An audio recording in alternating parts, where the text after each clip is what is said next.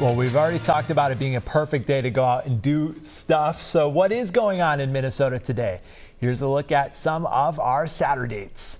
First up, a fall beer festival with unlimited samples of craft brews. It's the Autumn Brew Review at Boom Island Park in Minneapolis today from 1:30 to 5 p.m.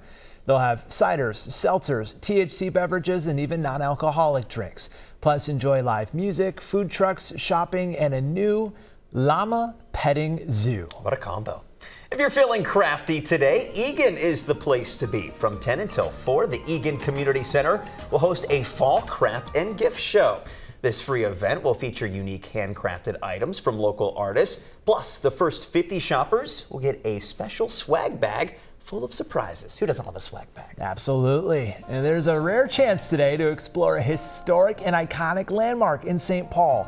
The Highland Park Water Tower isn't open to the public often.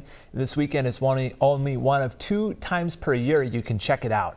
You can tour it for free today from 9 until 6:30 and from 9 until 5 tomorrow.